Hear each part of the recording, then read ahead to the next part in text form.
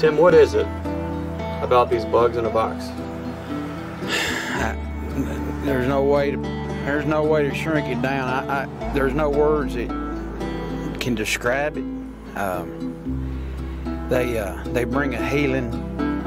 You either know or you have to know. The smell of a healthy hive, once you smell it, you'll never forget it. But just the ability to get up, take your health in your own hands. See, that's what we have to do.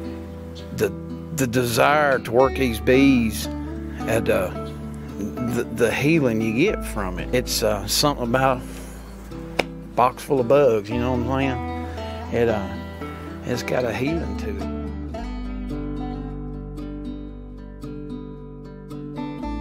Mike, what is it about those bugs in a box? Wow, those bugs in a box. There's something about them. It's an insect that can do so much. So many functions it has, so many things it has within itself, and we get to manipulate it. God allowed us to manipulate His creation and do the things we can do. We can make products from it, and it's just exciting to sit there and be able to propagate them and manipulate them and watch them do their thing and explode on you and watch the direct results of what you do. To me, it's nothing like it. It's like almost an addiction when you get to do this and you have this ability given to you to do this. So to me, that's what they are. They're just amazing, amazing insects.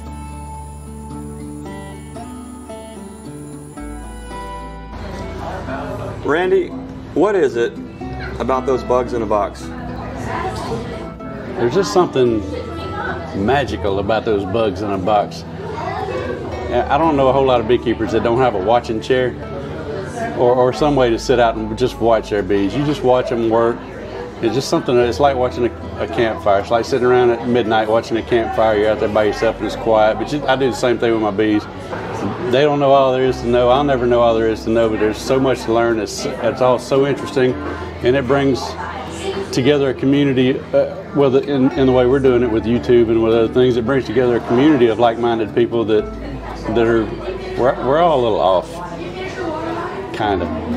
It's relaxing, it's fun, and I'll be doing it from now on, just like you, I'm sure.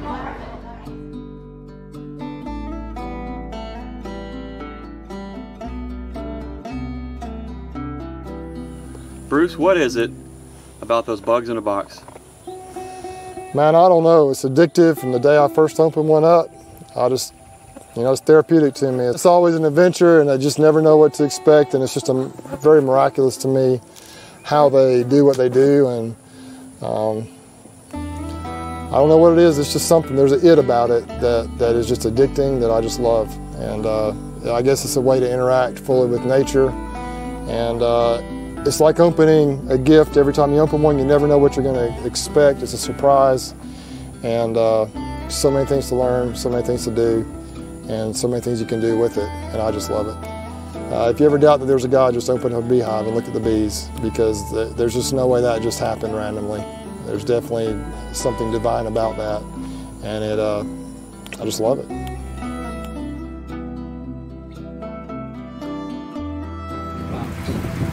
What is it about these bugs in a box that keeps us coming back, that keeps us working them in the rain, traveling across the country? In the heat. And the heat, the snow, the rain. Snow? The snow. That's a long story, right, Tim? Oh. There is just something about the bees, and I think the bees are just the conduit to people. Bees are a conduit to a connection that's way greater than ourselves. We can't fully understand what it is, but we're drawn to it. As we've heard folks talk about, there's a healing with the bees, mental, physical, spiritual. It ties people together, makes those connections, it brings us all together, it fulfills a part of us, that the result of engaging with the bees, the result of that action, the consequence of that action is joy and happiness. What is it exactly about those bees? I don't think I'll ever know, but I think I'll spend all my days trying to find out.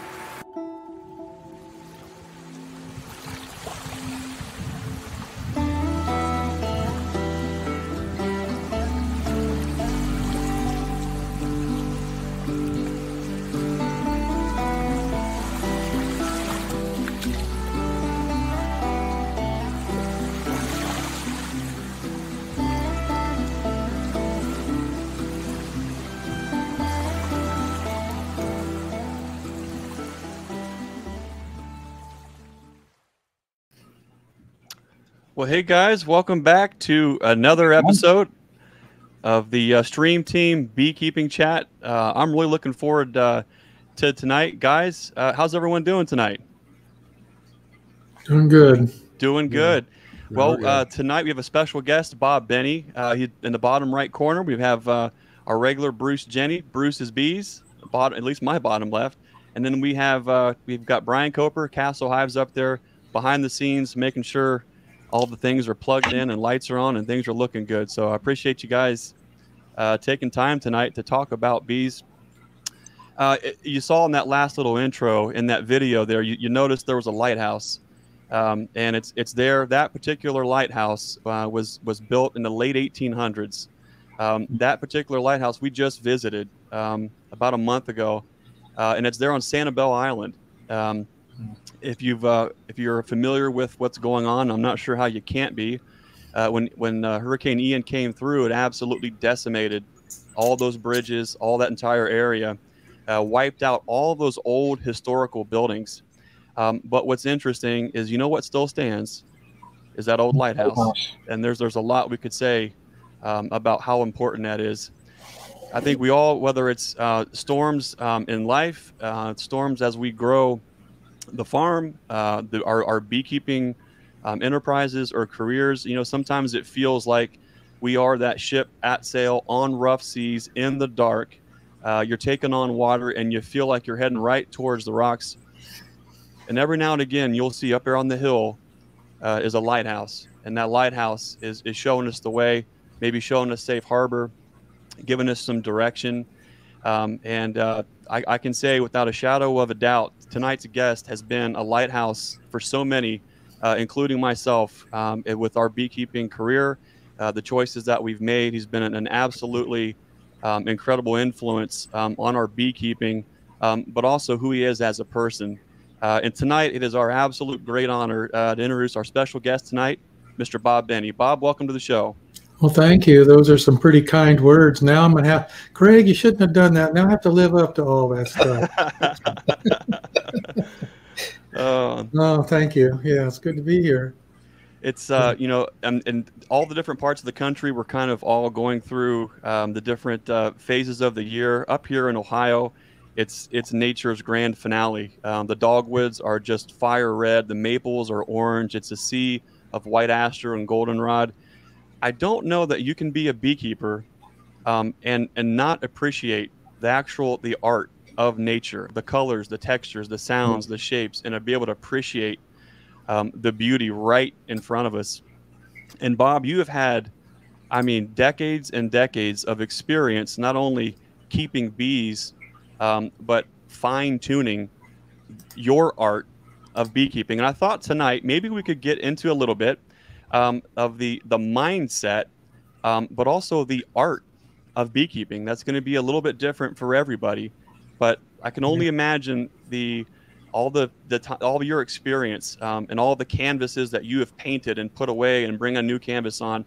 So I'd really like to paint, just to kind of get into the mind of Bob Binnie a little bit, and talk about the art of beekeeping. But the first question I've got to ask is, Bob, what is it about these bugs in a box for you? Oh, I don't know. I listened to that that was a very interesting intro, and I'm much different than almost anybody I know. I was attracted to the business of beekeeping. When I first read that, first book I read was How to Keep Bees and Sell Honey by Walter T. Kelly, was published in 1955. And I was just intrigued by the idea of possibly making a living at beekeeping. I was attracted to the business end. And of course, the bees themselves have become very interesting, but my initial attraction was different than almost anybody I know. It was about the business end. It really was. Being in business with bees has allowed me to be creative in ways that not many businesses would have. How do you describe that? It's endless thinking, obviously. You're always trying to outguess Mother Nature, which is almost impossible, but you got to try, right? I guess that's part of the art of beekeeping, trying to outguess, you know, what the future is going to bring. I often say you need a crystal ball in this business, and boy, wouldn't I be rich if I had one. The art of beekeeping, that's an interesting concept. We were just talking about it yesterday. I brought that up with my crew. We're feeding right now. And normally by now we're beginning to thicken up our syrup in order to get the colonies good and heavy for winter.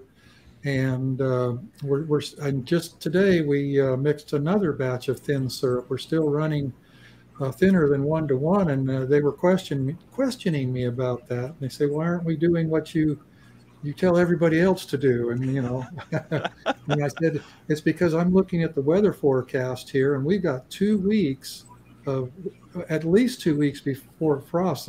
There's no temperatures in the 30s at night for at least 2 weeks in our forecast. And I said, guys, that's the art of beekeeping. You know, you got to be willing to shift and change and go with the flow. And tried to explain what I meant by, I literally just yesterday was talking about the art of beekeeping with the crew. And, you know, the word art that you alluded to in the beginning with the beautiful portraits and the leaves on the trees, you know, that's all considered art. But if you look up the word art in the sense that we're talking about right now in the Merriam-Webster dictionary, the definition you get is the skill that is acquired through experience.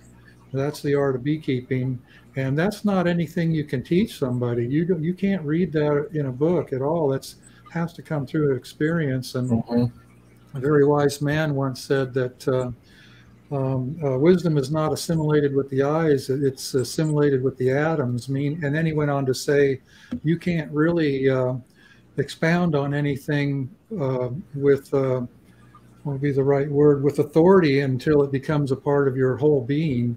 And that's when you have the wisdom of anything, whether you're a plumber or a master carpenter. You know, it's the experience that gets you to that point. And the art of beekeeping really, really does come with experience.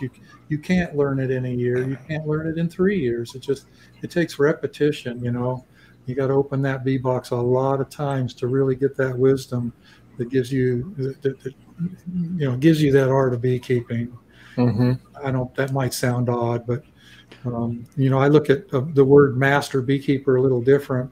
I recognize and I absolutely think that the master beekeeping programs that are out there are brilliant, worth going after.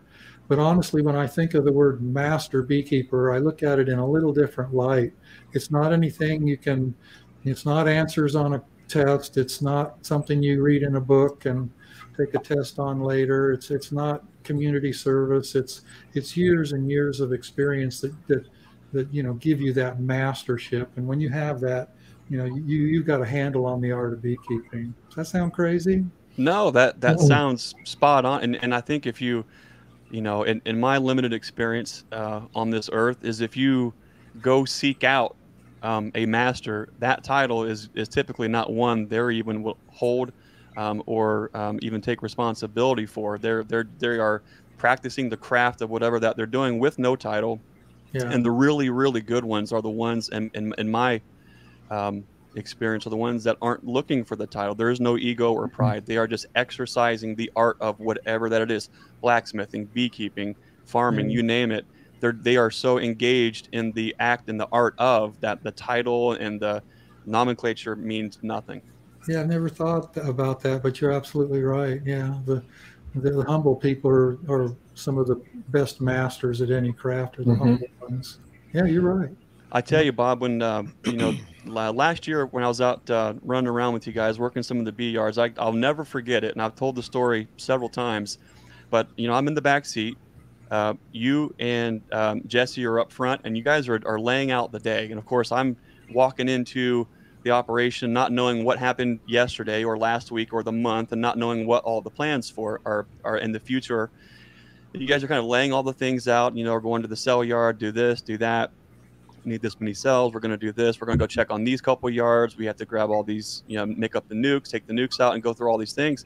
And it was such a, it was complicated. It was simple. It was simply complicated. There was a certain organization within the chaos that was nothing short of beautiful. But I can remember sitting back there thinking, wow. And I asked you the question, And I said, Bob, at what point in your career did you feel like you knew what you were doing? And you looked back and you smiled and you said, there's days that I still don't know what I'm doing. That's a good answer. That's the right answer. I'm glad I was smart enough to give you the right answer. Yeah, no, it's true. Yeah, there's days when we sit here and look at each other. I'm in my office right now. You've seen it. The chairs are over there where the crew sits. Every morning we have this little 5 or 10 minute, shoot the breeze and figure out what we're going to do for the day. And there's days when I arrive and I don't know what I'm going to do. I kind of bounce it off them. What did you guys see yesterday? And some of it just evolves in the moment, honestly. I shouldn't even admit that. People think I'm this brilliant business person. I'm not. I'm just holding on to the wheel and hope the tires don't spin off, Well, you laugh about that, but hearing you say that, I'll never forget the feeling of, I don't know if elation is the right word, or I felt like I was off the hook. Like I didn't have to have all the things figured out all the time. I don't have to predict every outcome. I can literally just go with the breeze, see where the day goes and the week goes and how the colony goes and the yard or the pallet or the day and there was a certain freedom that I had never felt ever in beekeeping, because you just had that, you turned around and smiled and said that one thing. That's a big deal. Well, this little item right here dictates my day quite often. You can guess which app on this phone is used the most, right? The weather app. Right. That dictates a lot of stuff. You can make all the planning in the world, but the weather can change things in a heartbeat for you. You got to be flexible in this business.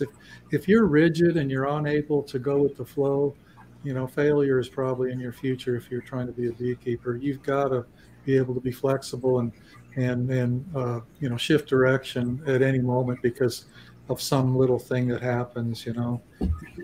Every day, there's not a day that goes by that we don't change our mind on something because of something we see in the field or what the weather's doing, or maybe an employee doesn't show up that day because they're sick, and suddenly we've got to change everything. So if you're going to be successful in the bee business, you've really, really got to be flexible. Have you always been so flexible and be able to go with the breeze, or is this something that has developed over time, or is this something that you learned from a mentor as well? I don't know. Maybe it's a lack of being able to, I've never, lined out my week, literally. Some people get out some sort of paper and pencil and have dates and times, and this is what's going to happen on that day. I've never been that way.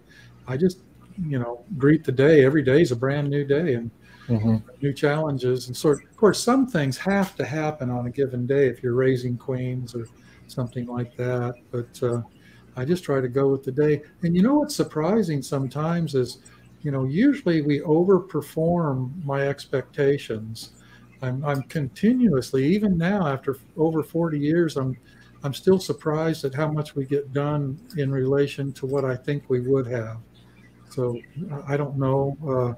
And then contrary to that, the crew is always surprised that we get done what I say we're going to do. We're like, there's no way. There's no way we're making that many queens or that many nukes, or there's no way we're going to sell 500 nukes out of those 200 colonies. That ain't going to happen. I say, don't worry, it's going to happen. So they're always surprised at what happens, how much we do, and I'm always surprised that we do more than I expect. So I know that probably sounds odd, but that's how we work. We do more than I tell them we're going to do, and we accomplish more than I think we can accomplish. That probably sounds crazy.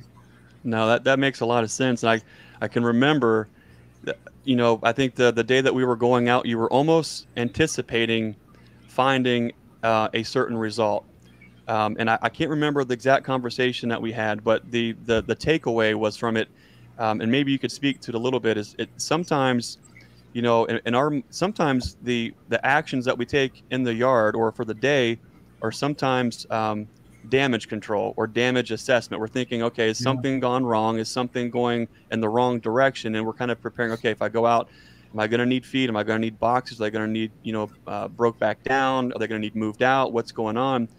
And you mentioned something when we were talking then, is that sometimes you do worry, or you are almost foreseeing there to be an issue that's actionable, but then you get out in the bee yard and it's fine. It's okay. It's not where you thought Yeah. it were to be. You have to be flexible, I think, to be able to engage in that Yeah. constant roller coaster, don't you? I guess so. Yeah. You know, Tommy, you remember Tommy that used to work for me? Yeah. He had this funny little thing. He said, "Man, we need a semi truck to take with us to the bee yard every day because we never know what we're going to be doing or what piece of equipment we're going to need." And, you know, there's some partial truth in that. You get to the bee yard and it's never exactly like you think it's going to be. So, yeah, flexible in all ways, always. You know, and you've been with us. You see what we do. We load the truck. We go prepared for a lot of potential issues.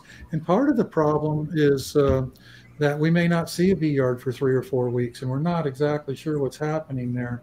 When you're able to visit your beehives once a week, you can anticipate, you know, what you're going to see a little better than we're able to. We get a lot of pleasant surprises, and we get a lot of unpleasant surprises. So happens every year. There's always surprises, always. Yeah. Well, Bob, tonight we have a few giveaways for the folks that are listening, and then I know Bruce and Brian are each going to have a question for you throughout the night.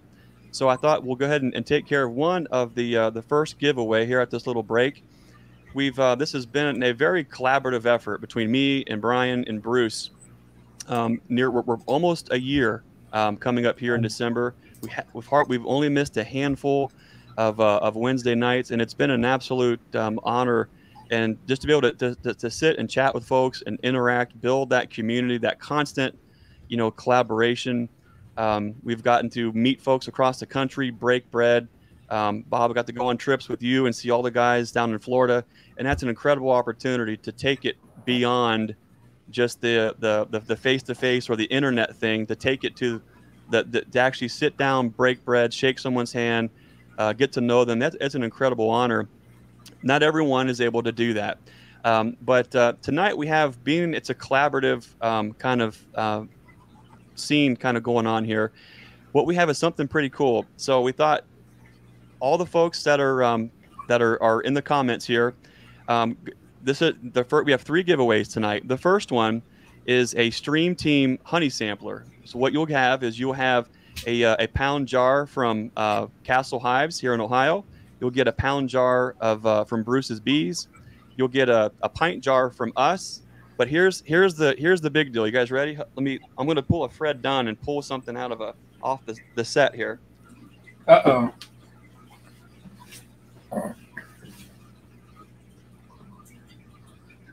He's trying to step up his game here, is what he's trying to do. So we've got a beautiful pound jar of Brian. That's probably, I think that was spring honey, wasn't it? Like it says, I know it's terrible to hold something. Yeah, the lighter colored was my spring.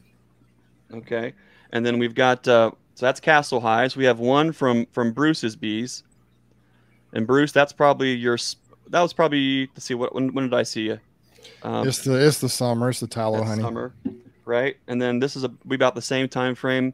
Here's one of our pint jars here, but here is the cream of the crop. Are you guys ready? Now, this particular pound jar is highly coveted. It's folks all across the country and the world. When you say honey, there's one very specific varietal of honey that is very, very sought after. It can be pretty expensive, and a lot of beekeepers, especially maybe in the Lakemont, Georgia area, go to great extremes to make sure that it's nothing but this honey inside of those frames and in bottles. So tonight, on top of getting a jar from Bruce, Brian, and me, you're also going to get a jar of the Blue Ridge Honey Company, Bob Binnie's very own sourwood. Wow. And so that's what picked that up from Bob on the last trip down there. So if you're interested in the honey sampler, go ahead and hit comment. What is it, Brian? What do we do? Hashtag Stream Team Honey in the comments. Stream Team Honey. Okay. Yeah.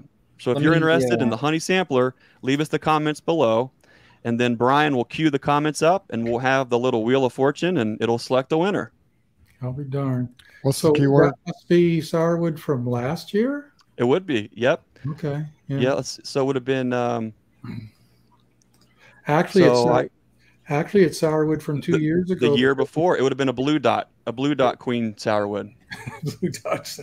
That's one way of looking at it. Yeah, Yep. we didn't make any sourwood last year, so that's 2 years old. Yep. So that's yep.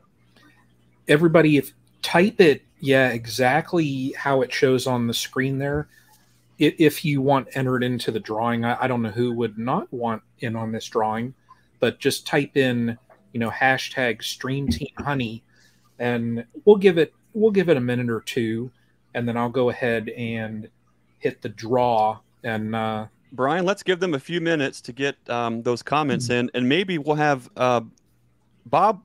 There is definitely an art to making honey, but you have a certain aesthetic. When you walk into your shop, you're greeted by the golden color of yellow and wood grain and warmth, and then surrounding the just below the ceiling is pretty cool. And we've taken a page out of your book and have done something similar. But what you have is folks will bring honey to the shop and you put it on display front and center. Yeah, it's beautiful. Could you speak to us a little bit about the idea of that and what you're presenting there? Well, I saw it at first. I saw it at a customer of mine has that on stuff like that on display. He has hundreds of bottles of honey from all over the world on a shelf, and that gave me the idea to create that in our store. It's a shame it can't be down at eye level. I don't want the customers to be able to reach out and pick up the jar. It's a shame it has to be, up high where people can't grab it, so you can't really read the label. I'm not sure how to get past that without putting it all behind glass. Some of the honey we have is literally from around the world: Germany, Russia, India, Romania, lots of countries. And I wish people could see all those labels. It's all about just adding the color and the pageantry to the business. Greg, you've been in here. You can, we play a game with colors and try to make I use the simple term warm and fuzzy, try to make it look warm and fuzzy. And when you're having everybody else's honey on display, I think that adds to the flavor of the overall feeling in the place. Yeah, there's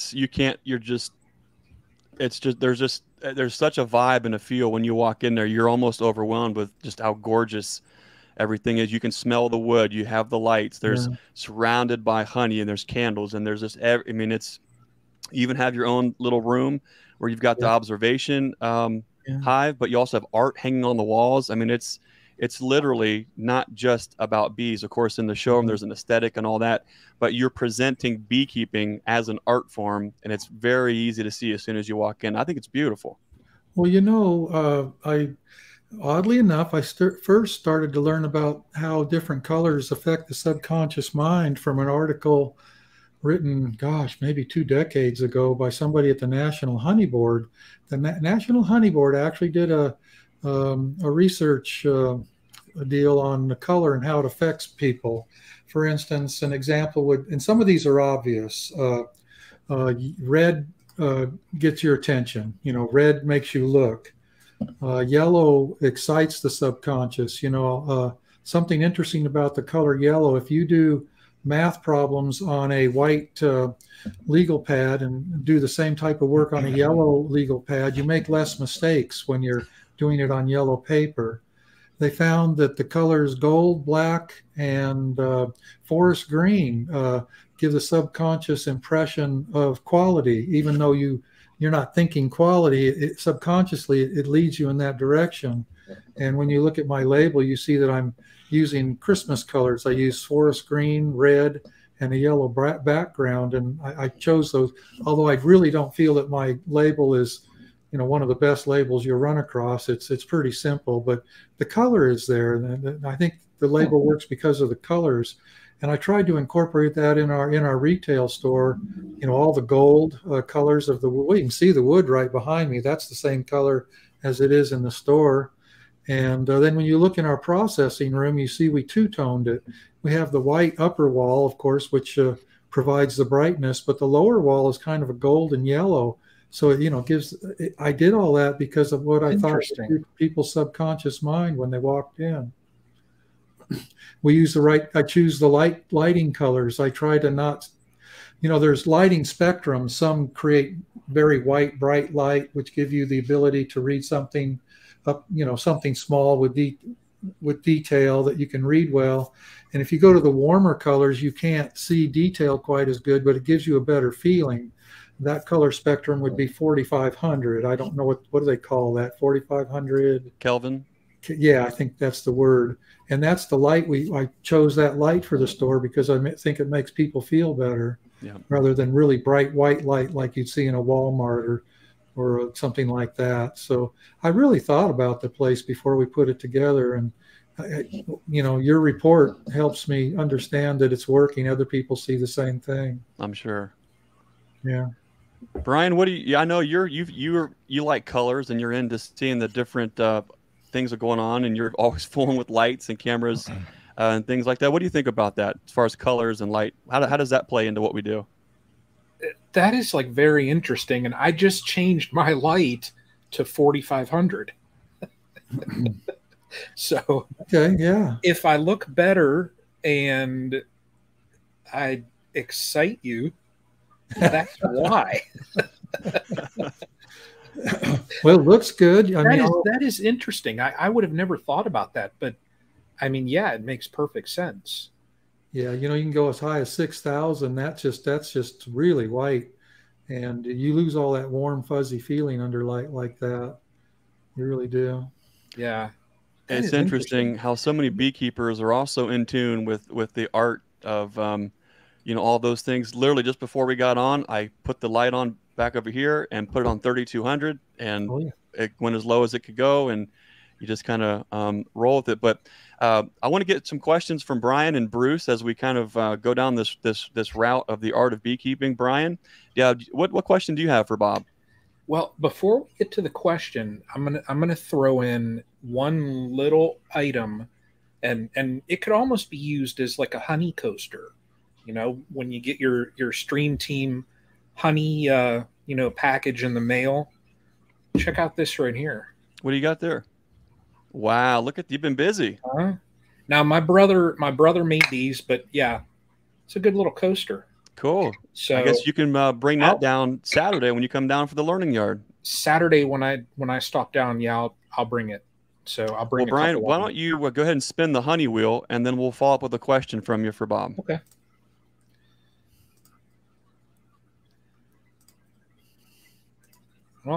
Well, there we go. 129 on here now. Let's see who it is. Okay, the winner of the honey sampler. Let's see. Oh, Tim Hoffman. That's great. Tim's down in Florida, so he has a firsthand experience with Ian. I enjoy watching his posts. He's you know, growing the bee yard and getting into rearing queens and growing all that. So Tim, congratulations! I'll get that shipped out to you. That's awesome. It'll be next week once I get the coaster from Brian. We'll get that. We get that shipped out. We've got 2 more giveaways coming up here, so definitely stay tuned.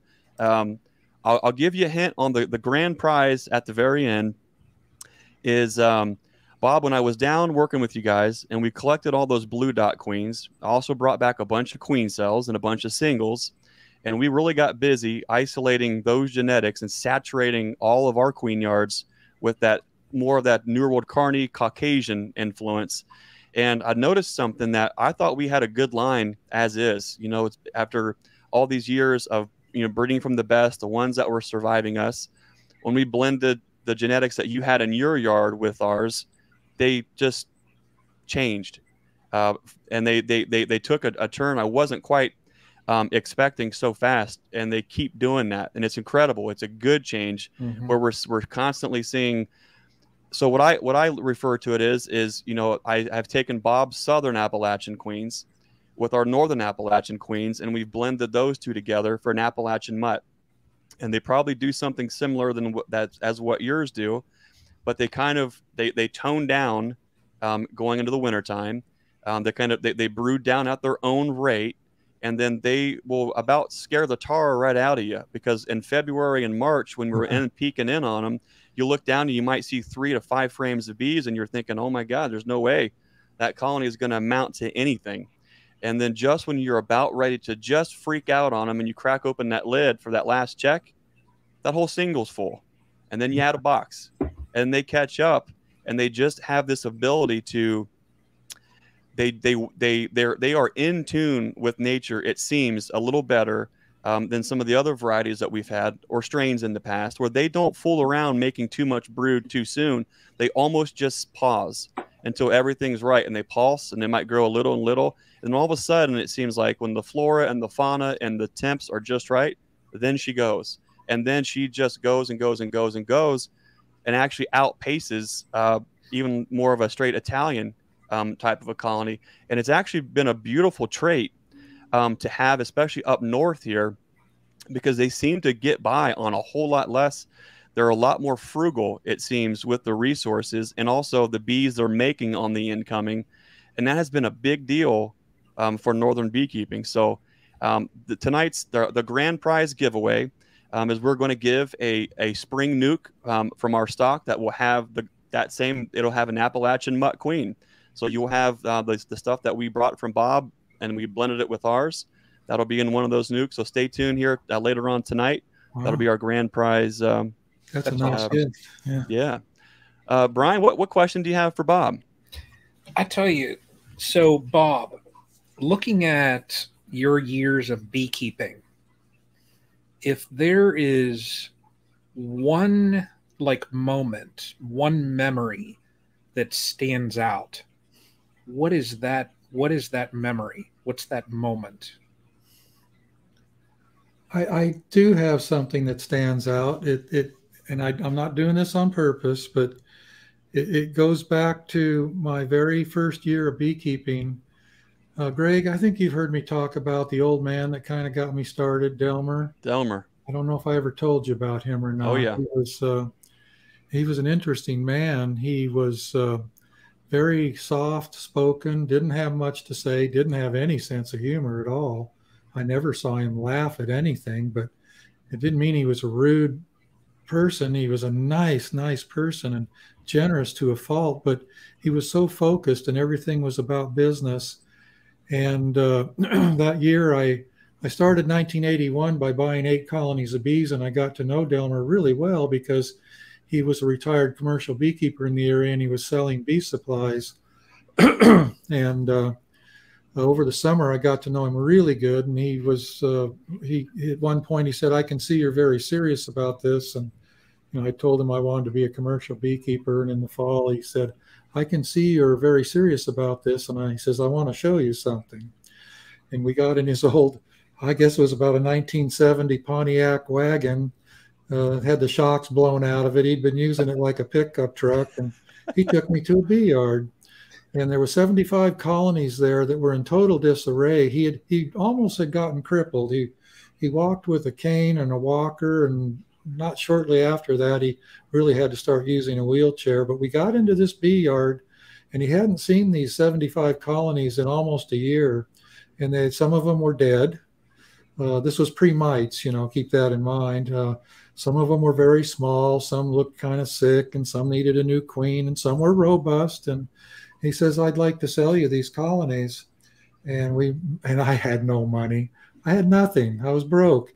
And I said, I'd love to buy them from you. I can't afford the colonies. And he said, "Well, that's all right. I'll let you pay me back in honey and beeswax." And then it was obvious that many of them needed feed. And he said, "Well, I'll buy the feed. Don't worry about that." And he just took it upon himself to take me under his wing and make darn sure that I was going to be successful. He did everything it took to put me on the path. And I'll never forget that. And by the time we were out of that yard, I was doing the work. He would say, "Pop that lid. Let's look at that one. Check that one for a good queen or a bad queen." And he was sitting on top of a colony. And after about 2 hours, and I had gotten through those 75 colonies, and I was walking to the car, and he did something really odd. And I teach my crew this same thing. It's very important. We got to the car, and he turned around and looked at the bee yard, and I said, "What are you looking for?" And he said, "Always look back one more time. No matter what you think," he said, always turn around and look back at the bee yard one more time. So that was an interesting lesson. But in that moment, it almost was like an intuitive light bulb aha moment. I felt, I didn't feel, I knew in that moment I was standing in the presence of a true master beekeeper, like we talked about earlier. This man was a master beekeeper, and I saw it in that. That was probably the last time he ever went to a bee yard in his life, because he died not too long after that. And it almost makes me want to have a tear in my eye thinking about that moment, looking at him, looking back, and just watching him. And I just felt, man, this guy is a true master beekeeper, and the last thing he wants to do on this planet is to make sure I'm successful. Wow. So it was a very touching moment in that bee yard. Just kind of that aha moment. Really kind of I don't know how to describe my feeling, really. It was just tremendous. Yeah. Yeah. That's awesome. Thank you for sharing that. Yeah. Bob, did you, in that moment, I know it's, you know, if you have the memory of it, when you felt like Delmer was putting you on the path, did you feel as though doors were opening then?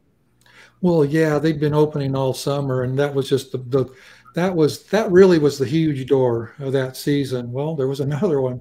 About a month later, he asked me to come on over to his place, and he said, so another interesting lesson, very simple but very profound. He said, if you're going to be a commercial beekeeper, you need to work for a commercial beekeeper for a while. And he didn't even ask me if I wanted to do it. He just got on the phone and dialed the phone, and I could hear his end of the conversation. He said, yeah.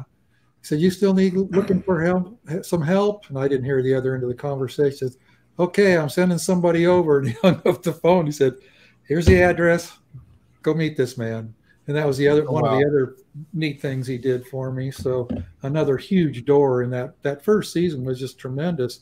It was just door after door after door. And that was the last big one. That was in November of 1981. And Delmer, that first year, he opened all those doors for me. And he told me what I had to do. You know, I don't, have you heard this story, Greg? First time I met him, I bought those 8 colonies, and the guy told me, oh, everything you need here, you can split bees here, you can grow, everything you need is right in these 8 triple deeps. Well, when I got them opened up, complete novice, had never opened a beehive before, they were absolutely full of queen cells, every one of them. Nice. Some of them had already swarmed. Some of them were going to swarm, and I'd read enough books to where I realized that I actually had something valuable there if I could just figure out how to use it. And so the man that sold me the bees had told me about Delmer selling supplies, and I went over to Delmer's place, which was about 45 minutes away, and walked in, had my Volkswagen van and a couple $100, which back then was a lot of money. And I gave him my list of stuff, and he said, what are you trying to do? And I told him exactly what I was in the middle of. And he said, he didn't even answer. He just said, okay, nodded his head. And then as I stood in his shop, he started wandering around and taking stuff off the shelf. After about 10 minutes, he had a mountain of equipment in the middle of the floor. And I was watching this going, okay, I can't afford this. So I stopped him at some point. He said, I think this is what you need. And I said, well, let's just hold on right here now. Wait a minute. I said, I can't afford this. I said, this is way more equipment than I can afford. And he says, well, this is what you need to do, right now.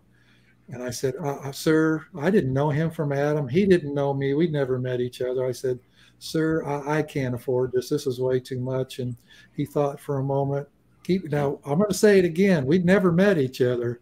And then his next line was, well, you can just pay me back in honey and wax. Oh, man. This gave me true pause. I turned around and stood looking out the window probably for 5 or 10 seconds thinking, what's wrong here? You know, this doesn't make sense.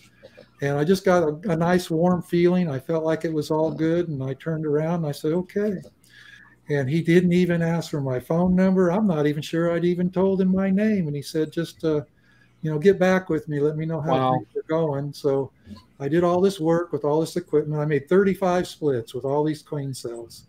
And it turned out that I had 32 takes after all this. And after the queens had hatched and mated, I went back to him and told him what had happened. And he loved that. He just felt so good that we'd had this little success between the two of us, and he said, "Okay, now you're going to need this, and this." And I said, "Wait a minute." I said, I don't have any money." He says, "It's okay. It's okay. You can pay me back in honey and wax," which is exactly what I did. At one point, I owed him $5,000, which 1981, that's a lot of money. And he still, I mean, we met each other that summer. He didn't know me. Anyway, that went on for about 5 years, and he's the one that got me really into the business. The next year, he did something even better. I showed up to his place one time in late June or mid-June, and he sold a lot of equipment, and they would spend the winter, him and this kid that he hired, they'd nail frames and put together boxes. And I showed up in June after the spring honey flow was over, and this was only my second year there, and I was unfamiliar with a plant called yellow star thistle that grows in southern Oregon and northern California. And he had a mountain of medium boxes and frames with foundation that they had in his garage. I said, "What are you going to do with all this stuff?" He says, "Well, you're going to need it." And I said, "No, man." I said, "Wait a minute now." I said, "I already am really uncomfortable with how much money I owe you." And he said something that took me a minute to figure out. He said, "There's nobody else I'd rather have owe me money than you." And he said it in such a dry fashion that I didn't know what to think about it. And it took me about 5 minutes to realize he just gave me what from Delmer was the ultimate compliment. And he was right that we got a thunderstorm just ahead of the yellow star thistle, which almost never happens in southern Oregon at that time of year. And he said, "We're going to have the best yellow star thistle year that we've had in a long time, and you're going to need these supers." And that spring, I went from 75 colonies. Well, I went from about 100. Let me back up. I went from about 80 because I lost some of those colonies going into winter. I went from 80 to 175, made a bunch of NUCS and stuff like that.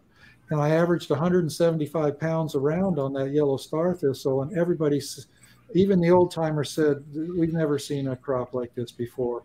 But Delmer knew it was coming, and he set me up with the equipment to do it. And that catapulted me into the next year going to 300 and the next year going to 500. Everything he did provided the steps for me to make the next level. And he always was ahead of me. He always said, "Well, you need this." And I'm saying, like, I don't want to buy it from you. I can't afford it. He says, "Well, you've got to have it." And he just kept providing these steps for me. And so it's kind of part of the story too. Wow. That's a big deal, Bob, because the Bob Binnie that I know is known for the statement that there's plenty of room at the table for everybody.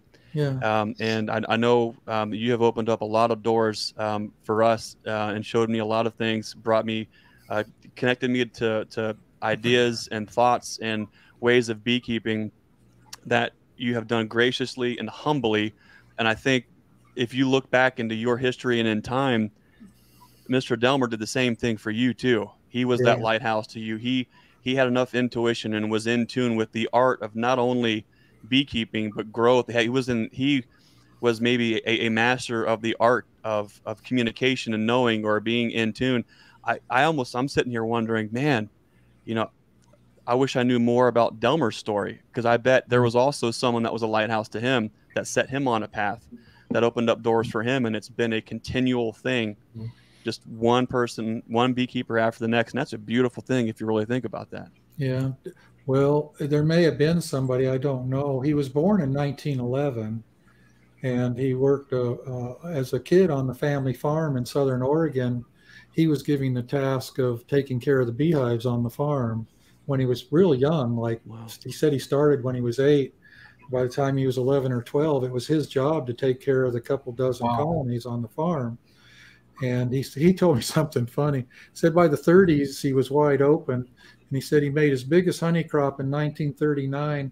And this is funny. He said, me and my helper loaded it into a car and sent it to Los Angeles for 4 cents a pound. I thought, well, that's not that much honey if he loaded it into a car. And he said, a train car. Wow. And back then they put honey, he called it tins. He said we sent a carload of tins to Los Angeles. And tins were what was the term they used for a 5-gallon square tin can. And they were using those in the 30s for hauling honey in quantity. Wow. They weren't using drums yet. Most beekeepers were using 5-gallon square tins in those days. And he said he was tickled pink at $4 a pound. And I guess in the late Depression, that would have been something, would have been a lot of money. Anyway, he got around to running 2,000 colonies with one helper there in the Rogue Valley in Southern Oregon. Wow. Yeah. Jeez. Well, I guess we all owe a hat tip to Delmer too. Delmer put you on a path and opened up doors, and you've done that for so many of us too. Bruce, I know you're also a student of beekeeping and have an appreciation for those that have came before to help set us down the path. We're all on the shoulders of giants, it seems, as we there's the old proverb is there's nothing new under the sun.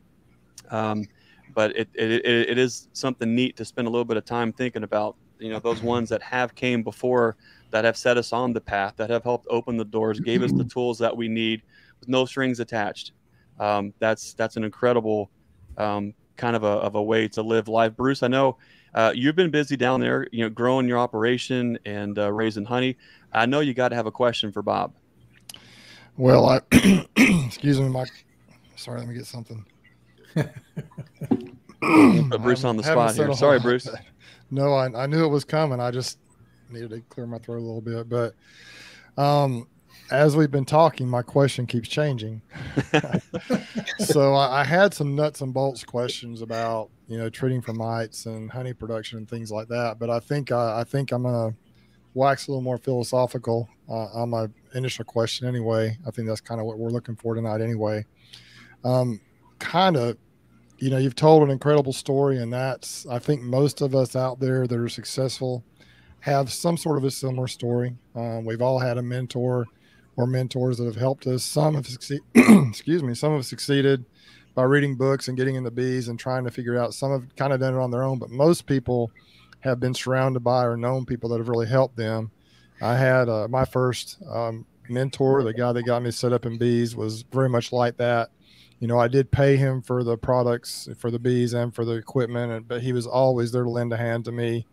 And if I didn't pay him, he didn't care, but I always just did. But he was just a great help, and he's kind of on the verge of getting out of the bee business, I think, in the next few years. But I've got a couple of young guys actually now that are really great mentors, more on the commercial type, large sideliner side right now, that have taught me a lot. But I think fast forward a little bit, if you could. I know you mentioned your mentor and the people who helped you get going. As you've grown your business and your operation over the years, obviously you mentioned that you knew from day one that there was a tremendous business opportunity there. That was kind of your focus from day one. I think a lot of people start off just intrigued by bees and want to try it. And some want to stay small, some want to grow, and all kinds of different goals. But have you always kind of a two-part question, a three-part question here? Obviously, you had the great mentor and the people that kind of helped you along the way. As you've matured in your beekeeping business and operation, obviously now you have the heart of a teacher. You're out here doing these videos, you're participating in things like this. And have you always had that great desire to share and to help other people, or has it grown stronger as you've become more mature and your business has grown?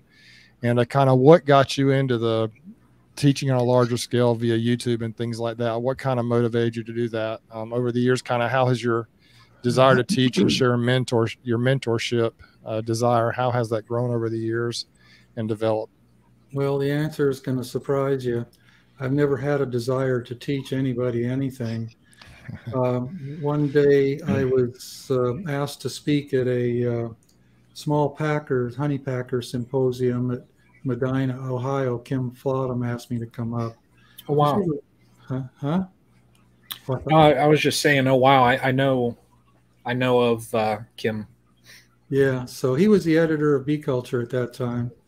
And he was looking for people that were medium, small packers to come up and join the symposium and, talk about what they knew. And Jennifer Berry, who I'm guessing you all know who she is, she said, well, Kim, you need to call Bob because he's doing what you're trying to tell people. And I agreed to go.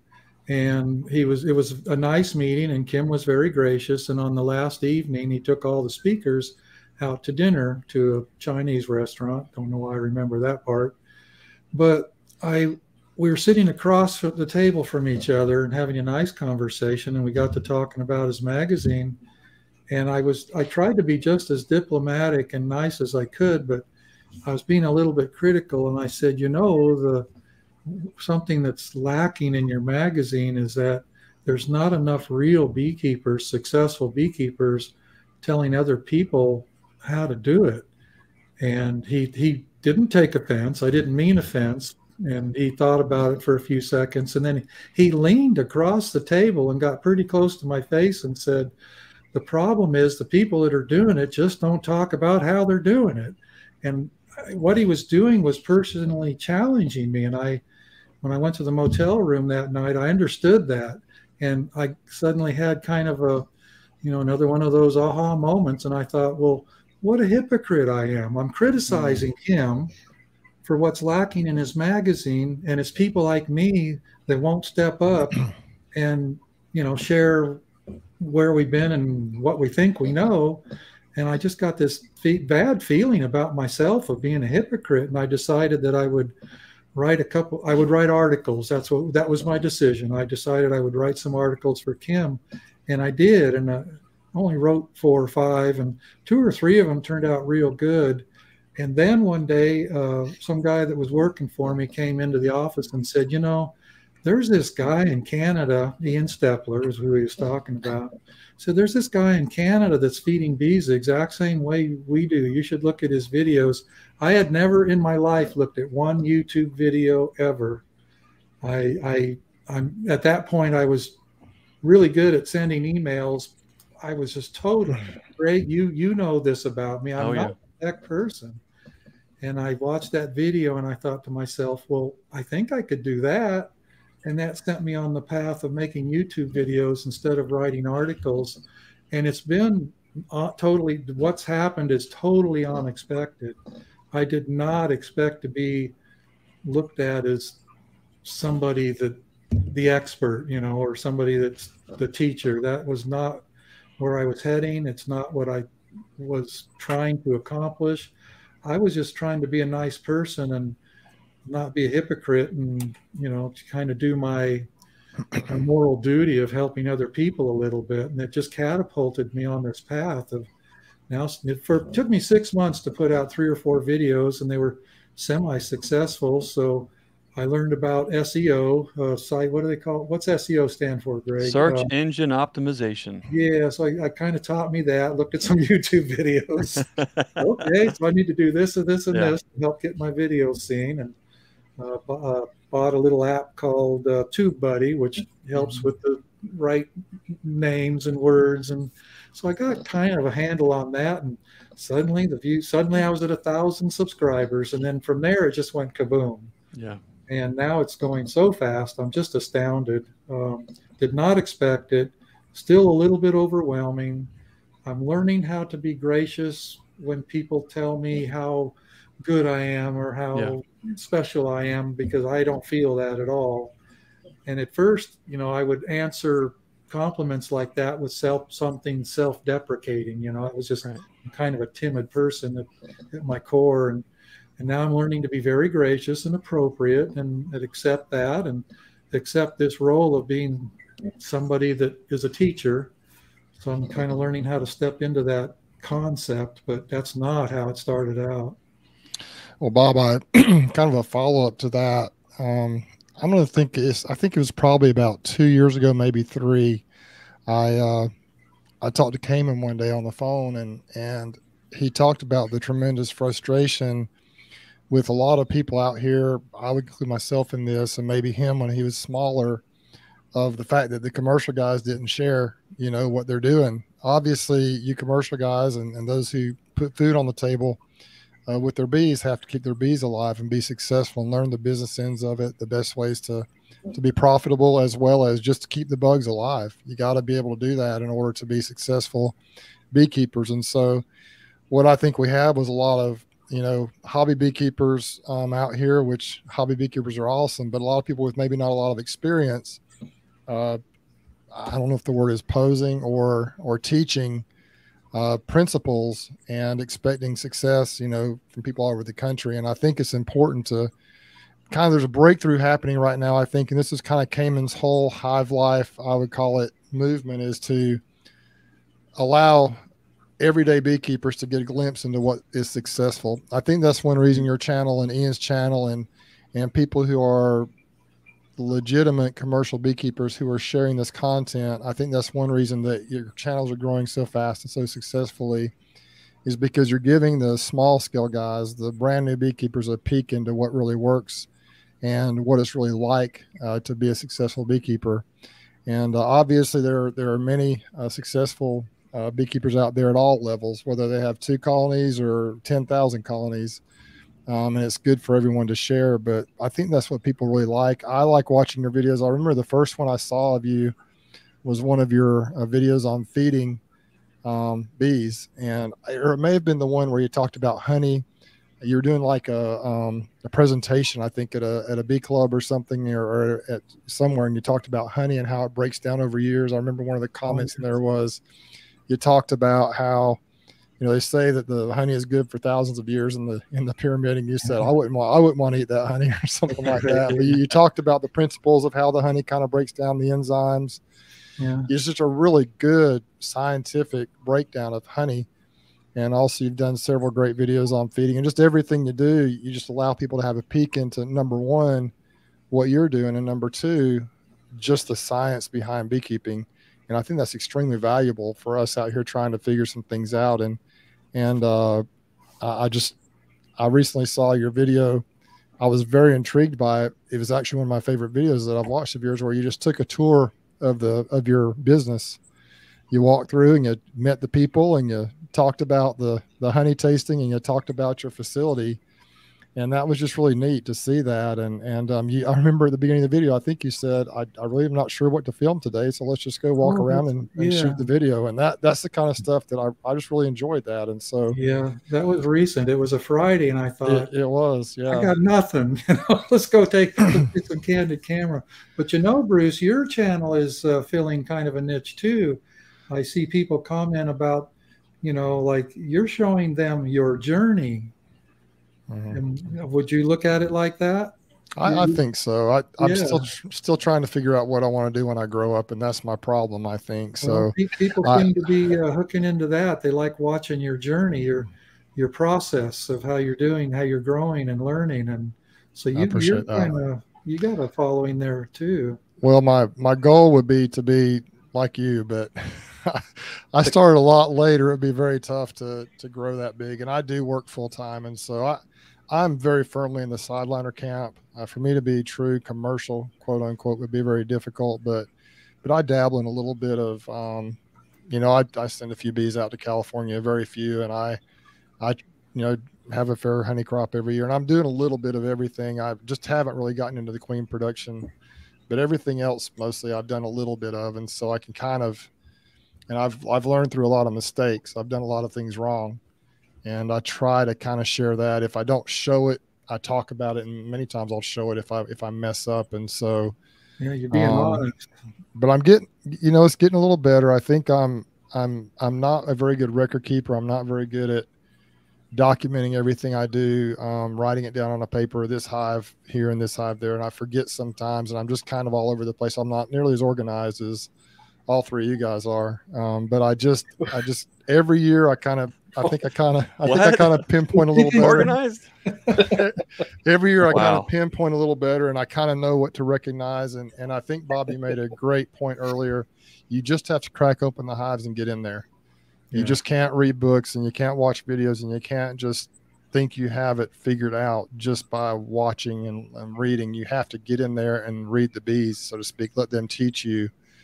And I'm going to kind of real quick, Greg, little shout out to Greg's queens. I recently got some queens from Greg, and I've had really nice bees before. I watch your videos, Bob. Your bees look pretty nice for the most part, and Brian. But these queens I got from Greg, it's been a long time since I've really cracked open a hive, and they have been as calm as that, and you can hear them walking on the frames almost. It's just a beautiful thing. and just the rhythmic, almost like it's very therapeutic to me. You know, a lot of my bees are quite feisty much of the year, but it's been just really neat to crack open those colonies with the queens from Greg, and just to see that, you know, working really hard. They're not lazy bees. They're moving around the frames, but it's just a rhythmic, just a motion, and it's just kind of neat to see. And I just love that. I'll get discouraged and depressed, and I just open up a colony, and it's just, I just love it. And so I appreciate that. With a comment like that, Greg, you better up your numbers next year, because he just sold some queens for you, a bunch of them probably. Yeah. Well, you know, I tell you, I can't take, you know, taking the credit for anything is just not my speed. But you know, I keep going back to Delmer setting you on a path. You know, you helped set me on a path and really rearranged a lot of my thinking. And you have a long-lasting impact that I don't think you'll ever fully recognize. But you talked about Demmer giving you those tools that set you down that path. You know, getting into some of those blue dot genetics and that had already overwintered for you, had already proven their salt, bringing those back, introducing those to ours, those cells, all those drones, getting that high saturation of those genetics. I mean, there's just something. You know, a lot of folks are listening. They're never going to get the opportunity to crack a lid with Bob. But when you crack those lids, even on a 4-way pallet and doubles, and you pull a frame out, those bees just have this thing where they're just like, it's like a smooth river. They're just kind of going across the frame. They're just kind of doing their thing. They're not skittery, running all over the top of the place. They're not, you know, just staying. They just have this really chilled out vibe to the frame that is an amazing feature to have when you're getting in there and you're opening up so many bees at once. To have them to almost seem cool and collected was a big thing. The joke is, Bob, that Bruce has these Alabamaized. What do you say? Alabamaized. I can't say it right. Spice Girls. They just were a little spicy. And so we were coming down to visit some of the beekeepers. You saw the intro video. We went on a little tour and met some beekeepers and kind of got to know them. Well, the joke was I was going to bring some of these queens down for Bruce. So as a joke, as I'm pulling them, and I'm taking the video of pulling the queens, I had a pink marker. And so I marked them all Pepto Pink to help cool down and all those spicy bees. And I've been enjoying Bruce's videos. He's been sharing little updates to where they seem to be kind of smoothing out, and I'm watching Bruce work his bees with no gloves on, which is kind of a big deal. We got a lot of questions, Bob, but I wonder if you could talk a little bit about the art of the queen. There seems to be a certain synergy, an essence, a dynamic that happens that I don't know that we fully know. As if we introduce a queen, how does that necessarily? It doesn't always make the same impact. If you like, sometimes you can introduce a queen and it's an immediate thing, and the hive cools off. Sometimes it might take a few rounds of brood. What do you think is going on there that is causing the vibe to change so quick with introducing a new queen? And why does it take a little bit longer sometimes for that brood to kind of reorganize to show those traits? Well, you went a little bit above my head there. I'm not sure I have a good answer. The latter part is obvious. I mean, after a couple rounds of broods, you replace all the bees in the colony, and you know the feistiness can then be gone. As far as why a colony would settle down almost immediately, I really don't have an answer for that. I don't know. I mean, we could make a lot of theories, and you know, something about pheromones or something like that. I'm afraid I don't have a good answer for that one. You know, I didn't do anything special to those queens. I just bought, you know, artificially inseminated breeder queens from Sue Kobe. That's all there was to it. You know, 6 or 8 years ago, I had feisty bees too. I mean, sometimes, I have a friend who put it perfectly. Sometimes we'd come out of the bee yard feeling like we went 2 rounds with Mike Tyson, you know. But in one year, I just said, I've had enough of this blankety blank, you know, and started buying.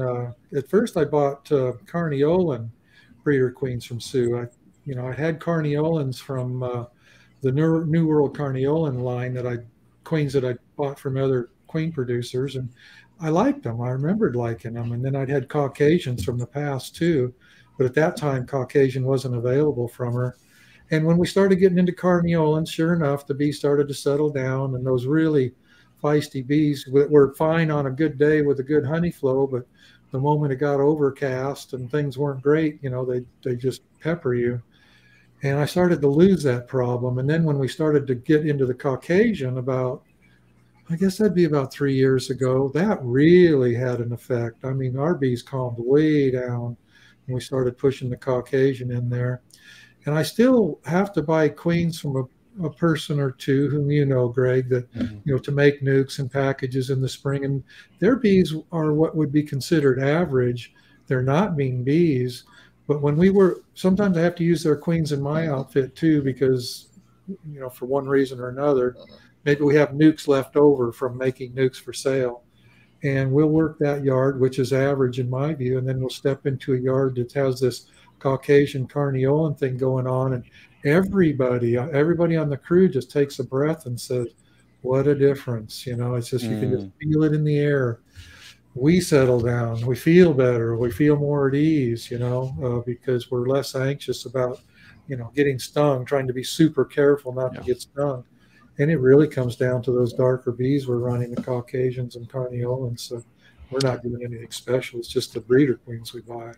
Yeah. Bob, a quick follow-up question. If, you know, just for people watching this video, if they do have the spicy queens, like I still have some, mine, I had one just Monday that I've got one left in one of my bee yards that even though we've got a fall flow coming in, it's a very productive colony. Just as but man, they lit me up. They were just after me. The rest of the colonies in that particular bee yard weren't too bad for the most part, but what would be your recommendation for someone maybe on a hobby to a sideliner level or any level really, if they want to take an overall average of, you know, medium to spicy bees and just tone that down without having to replace every queen in the bee yard, what would be your strategy to do that? Well, what would you recommend? Right off the bat, a brand new beekeeper or a small beekeeper that's not seasoned and experienced at finding queens is going to be intimidated by trying to requeen a colony like that. And there's a trick that works beautifully. If you've got more than one colony, just pick that colony up in the middle of the day and move it to the other side of the yard. And tomorrow there will be no field force in that colony. The field force are the mean bees. They're the ones that do most of the stinging. If you can lose the field force, suddenly you can actually work that colony and find the queen without getting plastered with stings. And you don't have forever. I mean, it's going to generate a field force in short order, but the next day you should be able to work that colony. And of course, most of us know about tricks about, you know, putting a queen excluder in between boxes. So, you know, 4 days later, whichever box has eggs, that's where the queen is. So you can do the move the colony trick. You can do the queen excluder trick to where at least you zero her down to what box she's in. And, you know, there's tricks you can pull to try to make it easier to find the queen. And requeening, absolutely, first thing, just lose. It's either that or a cup of gasoline in the top. Just move them, lose the field force. And not only losing the field force make the colony easier to work, it makes your queen acceptance way better too, because it's the older bees that don't want to accept a new queen. So that's what I would recommend to new beekeepers. Move the colony, lose the field force, and then you can actually get the job done. Okay, and that field force, I guess, will go into other colonies. Right, and if you don't have any other colonies, now you got a different problem. Maybe you can move it to the other side of your yard and leave an empty box there with a couple of combs in it, and just lose the field force. Just forgive me, it sounds kind of bad about just letting those bees go to bee heaven, but if you can lose those field force bees, you're going to have a lot better luck. That is great. That's a great answer. And I've never really thought of doing it that way, but that's because, boy, trying to wade through a colony that's just got 60,000, 70,000 bees in it that are just mad. Well, in your case, let's use your outfit as an example. You have 4-way pallets, right? I've got a little bit of both, but just pick the colony up, move it 10 feet. The bees will go back to the other 3 colonies on the pallet. Now you can work that colony, and after it gets, set it on anything, some scrap bottom board, whatever. And And then after the queen's accepted, you can just every few days move it 2 feet and move it back to the pallet again. Yeah, or even you could just move it back, and with the realization that, you know, the field force bees that are in that one will now go into their colonies and we'll be fine. So, or if the spot you're moving it back to is their only choice. Yeah, I mean, if it's not another pallet closer, they'll find their corner, you know. Sure, they'll figure it out. That's one thing I remember. When I first started thinking about doing a little bit of palletizing my bees, I had, I think, 9 or 10 NUCS sitting up at the farm, and I'd introduced queens in them, and they were doing really well, just bees everywhere. They were across from my production hives up at the farm, and one day, it wasn't the best time of the day to do it, but I had to kind of just get it done. So I went up there, and my idea was to use those NUCS that I created. They were early spring NUCS as some of my my palletized bees to send off to pollination that first year. And I went up to the farm, I loaded them up in my truck, and I drove away. 10 o'clock in the morning, field force was out, you know, doing their thing. And I remember looking back over my, looking at it, and there were bees, a cloud of bees, no place to go. No place to go at all. Just these field force was out there, and it was spring. So there was it was probably in April or May, I think, actually. And it's bees everywhere. And I just left, and I came back, a couple hours later, and they were all, no bees flying around. They had just found other colonies to go into, and there were really no other colonies right there. They were kind of across the road, probably 30 or 40 feet away, but they found some place to go. Yeah. So there's a misconception I think people have that bees will go back and they'll hang out on that landing where the hive was and just sit there and die, but they'll usually find a place to go. It seems like to me anyway. Yeah, if there's another beehive in the vicinity, they absolutely will. Figured out. Awesome stuff. I'm gonna have to do that when I try to requeen. The other problem I have, Bob, is actually finding the queen. I noticed when you're out there with your crew, many times I see you, a couple of you confirm that the queen either is or is not on a frame. Yeah. So what do you have any tips or tricks? And I know, Greg, we're looking at philosophical stuff here, but do you have any tips or tricks to finding a queen in a packed out beehive? You've already talked about a couple, but is there anything different tricks? When we do that, when I look at a frame and I don't think the queen's there, and then I hand it to somebody else on the crew and let them look at it, we still miss a couple. I mean, somehow you don't get them all. And it's like a quantity over quality game. I mean, sometimes we just miss a couple, and I know that, and I accept that risk. It's a little bit of a crapshoot, and we just do it. If you absolutely find the queen every single time, it just takes so much time. And so you have to weigh the benefits, the pros and cons, how much did it cost? Of course, I'm always looking at it from a money point of view. How much does it cost me to make darn sure I find that queen versus how much does it cost me if I have a few NUCS that end up with the old queen and a few colonies that end up queenless and have to rear a new queen. And it really falls on the side of just not absolutely finding the queen. It's cheaper to do it that way. A lot of beekeepers, big guys I know, they make zero effort to find a queen. They just split colonies to pieces and let the chips fall. And they'll figure out where the old queen is later. It's obvious, and then they'll kill her or let her go if she's doing a good job, and they don't even worry about it. So sometimes I wonder if I'm being less efficient at trying to be so careful about getting all my colonies requeened every year. That's costly, not just the cost of the queen, but in the labor. I'm probably, if I was somehow magically able to pencil all that out, I might find that I'm spending more money in relationship to how much I make than these guys that make no effort at all to requeen, just split their bees and let the chips fall where they may. And then, of course, I have much better overwintering and all of that stuff, but I pay a price for it, Yeah, my buddies down here that kind of are my younger guys that are kind of my newer mentors they just will split like in early spring, really almost too early it seems like, but they'll find some cells somewhere and they'll literally split everything and then just drop a queen cell in every colony. Yeah. And that, and that way it just, and I did that this year and had just absolutely tremendous success. I mean, it's just like, I don't know if those new queens come out and kill the old queen. I guess the bees just figure it out. And then a few of them obviously didn't take, but man, if you can double your colonies and if you have a 10% loss or 20% loss, you're still way above where you started. you know, and so it's, Well, it's a neat thing. Some of what I do, I'm convinced, is vanity. Like, I'll give you an example. If you look at my outfit, you know, my boxes are reasonably good. They're not perfect, but we got decent equipment. Well, there's a cost to that too. And guess what? The bees don't care. I mean, the bees absolutely. just don't care. So why are all these boxes looking good and painted and nice? And that's my vanity. And, you know, we could look at the queen in the same way. You know, I want to do the best I can. Well, maybe doing the best I can isn't the most efficient way, you know. So, but it's just how I have to do it. And Greg can tell you, we got good equipment. I like good stuff. I like good trucks. I like good things, and I want my bees to be good too. And I'm probably paying a price for that. Like, maybe vanity is the wrong word, but that's the word I'm going to use. Well, you laugh about it, but you know, tonight's topic really, at least the train of thought, is the art of beekeeping.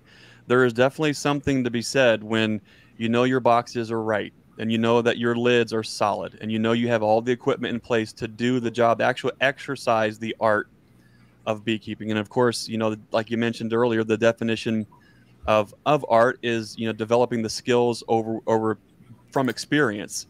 You know, experience has showed you that yes, you can let these ratty boxes go for X amount of time, then it becomes a problem, or these lids, then it can finally be a problem. There is something to be said about the, I don't want to say I would disagree with you, Bob. Knowing you, I don't think you having nice equipment is an attempt at vanity.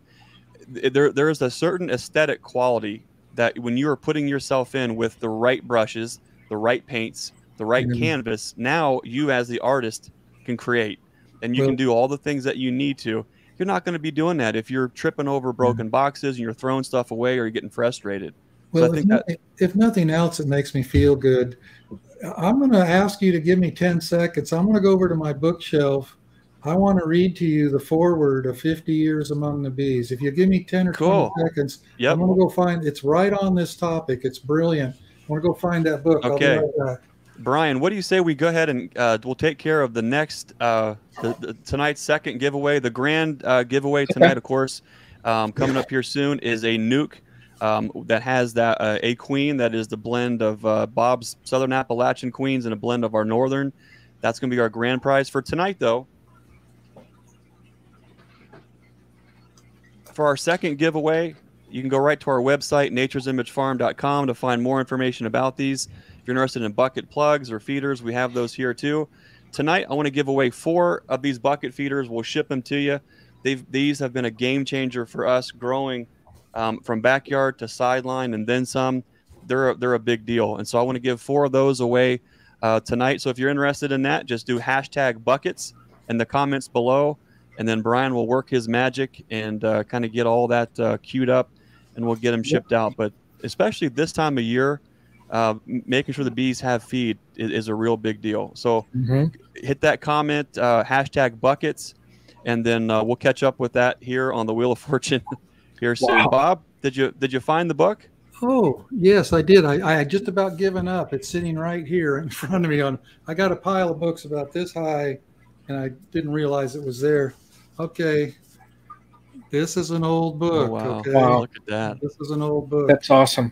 Yeah, let me, this is cool. I like this forward. This is 50 Years Among the Bees by Dr. C.C. Miller.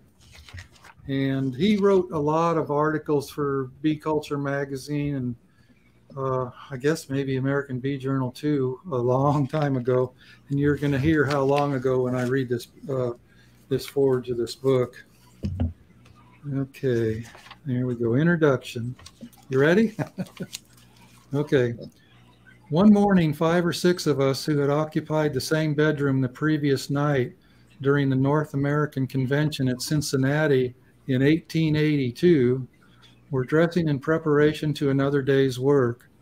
Among the rest were Bingham of smoker fame and Vandervoort, the foundation millman, and I think it was Professor Cook who was chaffing these inventors, saying something to the effect that they were always at work studying how to get up something different from anybody else. And if they needed an implement, they would spend $1 in a day's time to get up one of their own make rather than pay 25 cents for one that was better and already made. Vandervoort, who sat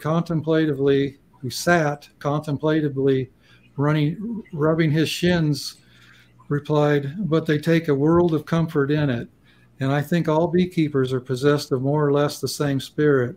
Their own inventions and plans seem to be best to them, and in many cases they are right to the extent that two of them, if they had almost opposite plans, would be losers if they exchanged those plans." So I think that's kind of along the same thing we're talking. It's what you do. If it makes you feel good and you're happy, that part of it, that's part of the key to success. You feel good about what you're doing, even if it's completely different than somebody else, it can lead to success, Greg, your mic's off. Yeah, I totally agree with that. That's one reason they say, you ask 5 beekeepers a question, get 10 different answers. Yeah. Just because different things work differently for different people. So yeah. I like that, Bob, because it speaks to, I think, a few things. But, one thing it kind of reinforces that there's plenty of room at the table, not just to collaborate with folks at whatever level that it is, but you can entertain different ideas. You can share different ideas. You can have a different way of doing things altogether. It doesn't make one right or wrong. It's whatever is acknowledging and being in tune with what is working for you and your bees and your context for whatever goals that you have. And I think appreciating the individuality of that is really cool, because once you get past this is the right way or the wrong way or somebody else's way or mimicking or copycat or cookie cutter approach, now you're all of a sudden into this whole new realm of beekeeping where it's your bees, and you're looking at the feedback in that relationship to make decisions, to make choices, to move things forward a certain way. And I think that's a big deal. If you are involved in the art of beekeeping, you kind of have to be in tune with those things. Otherwise, you're just exercising the same act that everybody else is. Yeah. Yeah. I think doing it your way truly is the art of beekeeping. Well, we don't want to keep you all night, Bob. We appreciate you being on here. I've got a kind of a heavy question that I think it speaks to a lot of us. A lot of us have gone from backyard scale to sideline scale. We're growing the sideline, and we're at the precipice of, okay, how much further do we go? We're putting all this time and energy and effort into this thing that we feel called or drawn to. For some folks, it's straight up business. For some folks, they don't know. This is the path that they're on. They're going where the river takes them. I know in the past, in the podcast that you did with us, and also the videos that you did with us, the Contrary Beekeeper Show, we kind of touched on a little bit of this, of your growth. You got to recognize and appreciate Delmer for putting you on the path. You've grown at the rate that you have. Dan helped influence this question, and I'm going to paraphrase and maybe add a little to it. As you have grown, and you have been walking this path for all these years, have you ever gotten to a point to where you have felt like quitting, or that you've been burnt out, or that you are at the end of the rope? If so, what have you done to kind of get past that, and to motivate you to kind of dig in and kind of keep moving forward? Was there ever a point in time where you really had to rein things back and reevaluate before you could move forward? Well, the answer is yes. I have had a couple occasions where I was burned out, but the answer to the problem will surprise you. I just had to get some rest. I was just tired. Yeah. When I get really well rested, and I'm actually right now today, I'm the end of the season. I'm burned out. I'm tired. I didn't even know how well I would be with you guys tonight. I don't know if you can tell, my eyes are red. I'm just fried. I'm overworked, and here I am thinking, do I really want to do this anymore at the pace I'm doing it? And it happens every year. And then about November, I get well rested, and the brain starts coming up with creative ideas, and suddenly I'm on the path to growth again. right now, today, just today, I guess I'm going to share with you kind of a deep, dark secret here. Just today, I called up my CPA and went and spent an hour with him. I'm at a crossroads in my career here. You know, this business is darn near paid for, which is a place I've never been before. I just, you know, I've made a lot of money over the years, but it's all gone back into the business. That's why we have this place and I have this stuff, you know. There's been right up till 2 or 3 years ago, I had employees making bigger checks than I was, but it didn't mean I wasn't making money. I just wasn't seeing it because I was pouring it back into paying off assets and improving equipment and all that stuff. So right now, today, I went in and talked to the bookkeeper and I said, I need to see a P&L. I want to see where we're standing. And the number of the profit this year so far was truly mind-blowing. I thought, this can't be so. And she said, Bob, this is what it is. She says, this is how much you've made so much this year. And so now that I don't have the debt to pay off, suddenly I'm going to be putting a serious amount of money in my bank account next year. And I'm thinking, well, wait, okay, I've never had this experience before. So what do? Do I start piling money into the bank account or do I keep growing? I'm 69 years old in just a few weeks. Okay. Oh, wow. So, you know, do I just say, okay, you know, the growth is over. I'm just going to, you know, ride this vehicle and, you know, sell out in a few years and, you know, ride away into the sunset, or do I want to keep pushing? You know, I have these creative ideas. I know what I want to do. I want to add, you know where it's at, Greg. I want to add on another addition on the back of the building back there so I can move the extracting room and move the comb room out the back door and then move the honey pouring processing room, let it overflow into the extracting room so everything can get bigger. But to do that, I take on another $400,000 or $500,000 in debt. So I had a very serious conversation with my CBA today, and I just really don't know quite what to do. So do I keep on growing, or do I just my whole life I've been in this growth mode, bigger, better, more, go for it. And now suddenly today I'm thinking, well, what do I do now?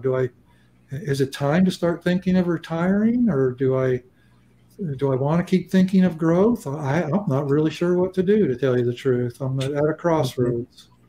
Have you ever been at that crossroad before where it felt like, okay, I'm pushing so hard and here's the result? Is that what causes, do you think, the burnout, or is it just sheer exhaustion over the years? It's getting tired. Yeah. This has happened many years for me. At the end of the year, I'm just tired. Yeah. And we all know this. Everybody I'm looking at on the screen, when you get tired, you get testy. You know, you lose your patience. You know, and your thoughts aren't as clear either. You know, when you're fatigued, absolutely right. You're not going to be in the right mindset. And there's days, even at my scale, there's days where I'm just super fatigued from work, and I walk out into my apiary, and after checking one colony, I just walk away. Yeah. Because I'm just not in the right mindset. I'm too tired. And then once you go back and you are rested, and it's almost like you just flip that reset. You know, your mind is clear, and you approach those colonies in a certain calm manner, other than being fatigued and just let's get it done. And the whole experience with them is different when you are rested. Well, something else occurs, and Greg, I think you'll appreciate this. And when you're tired, your intuition doesn't work right. That's right. When you're really well rested and you feel brilliant and light, and your intuition works, and suddenly things become clear that weren't clear before. And that, for me, that usually starts to happen around November, when the dust is settled and I'm sleeping good every night and only working 8 hours a day. And maybe my question that I'm presenting to you guys, maybe that'll all become clear here in a month or two after I get some rest and get back to normal. And I'm very, very guilty of just pushing myself too hard. I often get asked, well, why? What's the key? Well, why are you successful? And I'll tell you, it's real simple. I can put it in one sentence, and that is that I usually bite off more than I can chew, and then I figure out how to chew it. Yeah. And that's why I kind of overdo I push myself too hard sometimes. But also, in my own defense, it makes me happy. I like to grow. I like to build. I'm a builder. I'm not a sitter. I'm a builder. And if I'm not building, I'm not happy. So, there's a lot going on in my life, right? You'll know next year. You'll either see in a YouTube video, you'll see a new building going up or not, There's something intrinsic, it seems like, with a lot of beekeepers. There is something about the challenging ourselves, our thinking, maybe sometimes even physically, but challenging, trying to do better, digging in, growing. You can't help but think that. And so, I hope you figure out how to, if you decide to, okay, we hit our growth cap, now let's maintain. I really like to talk to you once you figure out either, yes, I'm growing. I'd love to pick your brain and have you back on. What was that determining factor to grow? And then if you got good with internally and just saying, hey, I've done what needed to be done here. Here's the cap. Let's maintain this and then see where we go from there. I'd love to know the mindset of that, because a lot of us struggle constantly. This is, I don't mean anything by this, but I'm talking about myself, and a lot of folks are probably listening. Sometimes you feel like it's not good enough. No matter what you do, it's never to where you want it to be. And even where you get to further than where you projected you wanted to be, it's never good enough. We never take enough time to appreciate the journey every single year. And then it's 5 years, and then it's 10 years. And we forget to look back. I think something that I've taken away that just kind of clicked in that last 10 seconds is when Delmer mentioned to look back. I don't know what exactly he meant in that intuitive conversation, but I think it's a reminder for all of us to also, as we grow and we dig and we push, to make sure that we are checking the rear view every now and again and appreciate how far down the road we've traveled, where we've came from, because it's really easy to get discouraged because you're not further up the mountain than you want to be. But the fact of the matter is, man, you're climbing, you're moving forward. That's a big deal, I think, to just take a little bit of time and appreciate that too. Well, you're absolutely right. And for me, I don't think it's a matter of not appreciating.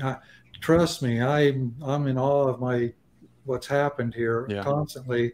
And I've really, really enjoyed the journey. It's really satisfying when you build something and it's working. That's very satisfying. And this is going to sound a little corny, but I don't know Bruce and Brian real well, but I know you well enough, Greg, to know that you're going to appreciate this. And part of this thing is service. I once read a clip from a man that said, as long as we are breathing, how did it go? I'm going to paraphrase. As long as we are breathing God's fresh air, it's our duty to contribute and provide a service. I'm paraphrasing. I'm not getting the words right, but that's the gist of it. And I like to do that. Not everything I do is about money. I'm happy to work and knowing that I'm not going to get something personally out of it. And I really do, honestly, look at this business as a service. It's not just a way to make money, but it's a way to really contribute to society and contribute to the big picture. And I know many of your viewers are going to kind of poo-poo that thing, but Greg, you know me, that's how I think. I like to think that I'm helping and providing a service, and this business right here is doing just that. So that's part of the picture too. I think everyone listening, I think, are very familiar with some of the things that we say regularly. One of those things is it's not just about beekeeping. It's about being your brother's keeper. What we do, not only as a business or as a beekeeper, the bees are, for me, the bees are the conduit to the people. And that's where we are really put in a position where we can serve others. I like to look at it as, in a way, it's a ministry in serving others, doing what we can just to help somebody along their way. If we can help open a door, it might just be a can of WD-40 so the hinges aren't so squeaky. We might be helping create a door, and we might be opening the door. We might be giving them the courage to walk through the door. whatever that it is, when you live that kind of a life in service, it is extremely rewarding. You know, my wife and I, we have 7 kids. We're raising them on the farm. We have a roof. We have food. We have clothes. We have a place to create. We have a place to engage with others and express love in all these manners. That's an incredible blessing. So when God wakes me up in the morning and I have breath in my lungs and I'm on my own 2 feet, the real reward in life is to be able to be in that position to serve others. And I think, Bob, I know you 100% believe that, and I think everyone listening does too. Okay, good talk. Bob, we've got one more question for you. But first, everyone everyone loves giveaways. So, Okay. Brian, go ahead and spin the wheel for the bucket giveaway. And while we're doing that, if giveaways are your thing, be sure to tune in over on the Bohemia Bees YouTube channel on October 19th at 8 p.m. Jason's got it going on over there. His channel is getting ready to hit 10,000 subscribers. So definitely join in for the fun. It's going to be awesome. Yeah, if you haven't subscribed, go subscribe as well. Serge on Jason's channel. R. Okay. We'll have to verify your YouTube status and email, and we'll get you an email, and we'll get you 4 buckets with the plug sent out to you. I'm just going to make a note here. And then, Brian, can you do a backup spin on that one? I'll have to key it in again. I killed it. We'll figure it out. That's okay. Yeah, here. We've got one more. We've got a question. That's okay, Brian. We've got a question from a good friend of ours, Jose Uribe, the California beekeeper, Uribe honeybees out of California. Brian's going to queue that question up. But in the meantime, let's go ahead and let's get past before Bob answers the question here. Let's go ahead and actually we'll end with the giveaway. Go ahead and let's play the question and get Bob's his response to it. Hey, what's going on, everyone? Bob, Hey. I have a question for you.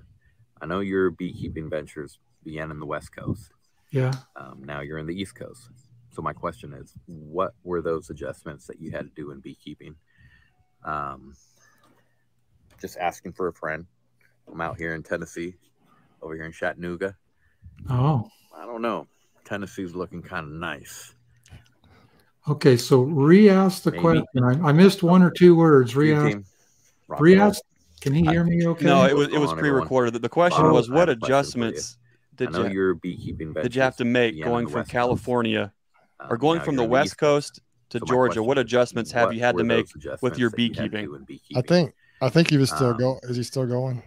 Just asking for a friend. I'm out here in Tennessee. It's on a loop, so it'll play again. All right, I think I got it now. Looking kind of nice. Yeah, well, there was some. It's different here. My rock and roll. Okay, my emphasis of how I do business here is much different. On the West Coast, when I was in Southern Oregon, I did some of my colonies pollinated 4 different gigs a year. I'd start in California and do the almonds, then the pears in Southern Oregon, and apples in Washington State, or cranberries on the coast of Oregon, or cherries up in the Willamette Valley, whatever. I was always pollinating, and honey was kind of the side benefit to all that. When I came here, it's exactly the opposite. I don't pollinate anything anymore.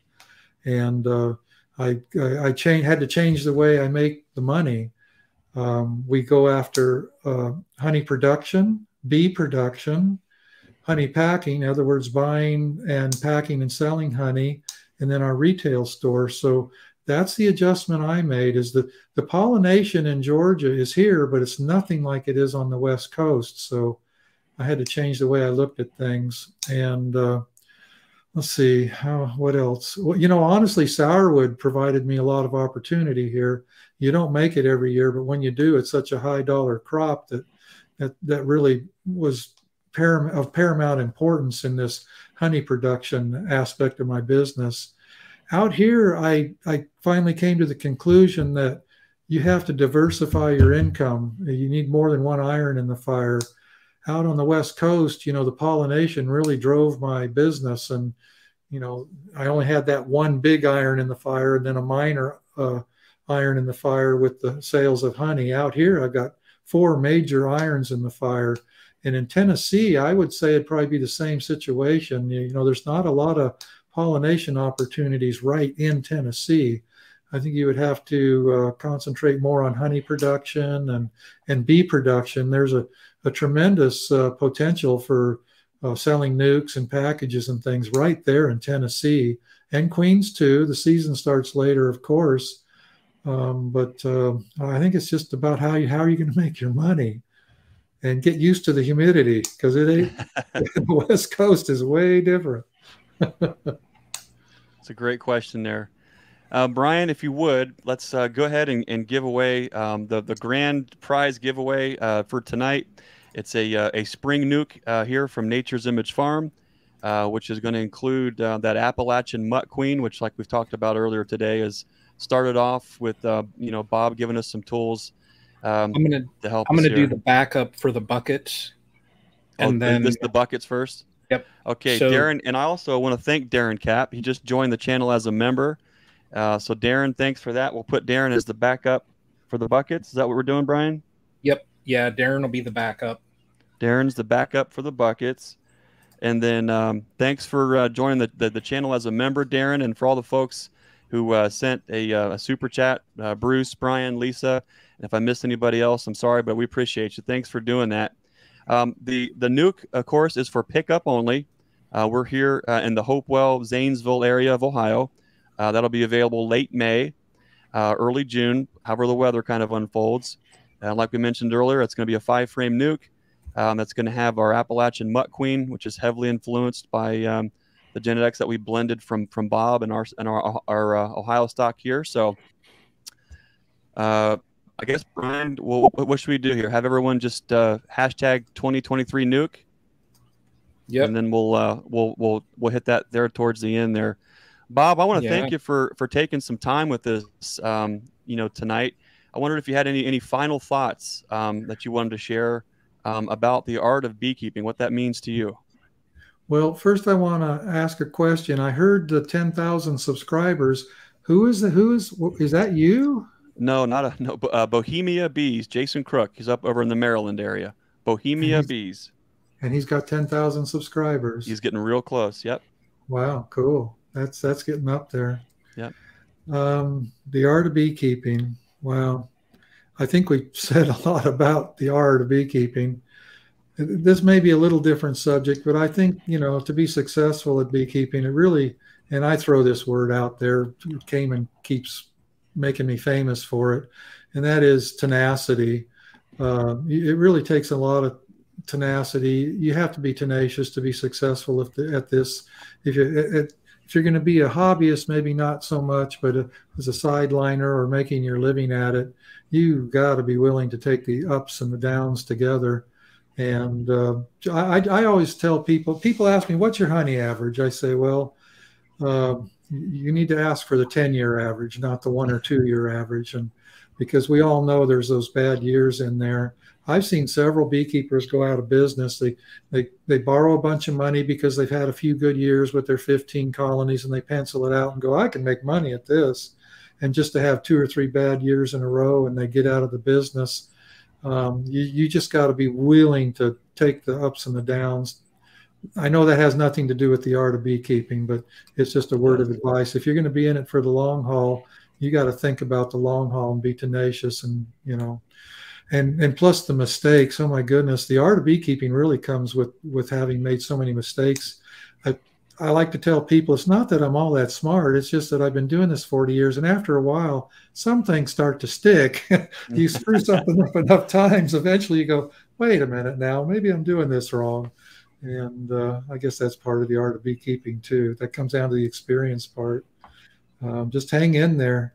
I feel so sorry for people that, get a colony or 2 or 10 and have a good year or 2. And then when it goes bad, they just give up.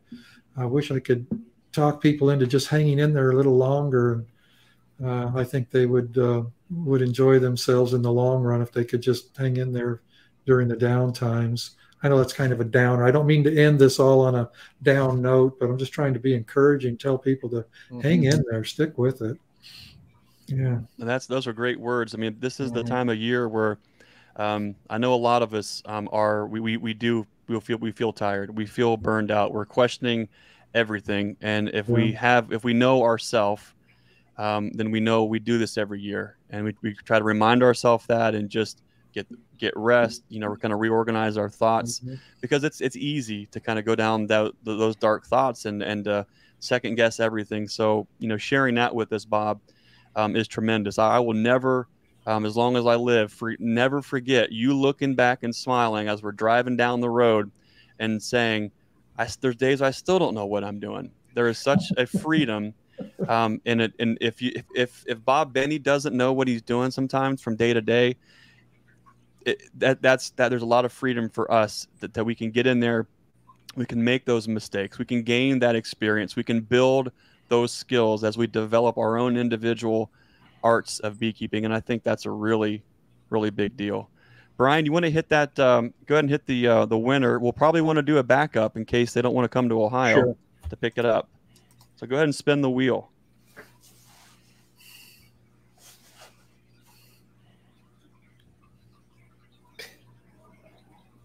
Frank Lane. Okay, congratulations, Frank Lane.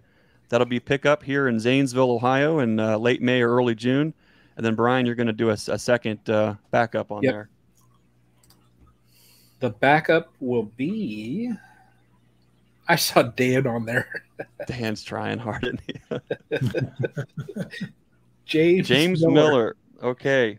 All right. So if you've won the honey sampler, the buckets, the nuke, be sure to send us an email at nature'simagefarm at gmail.com. We'll get with you and kind of make all those arrangements.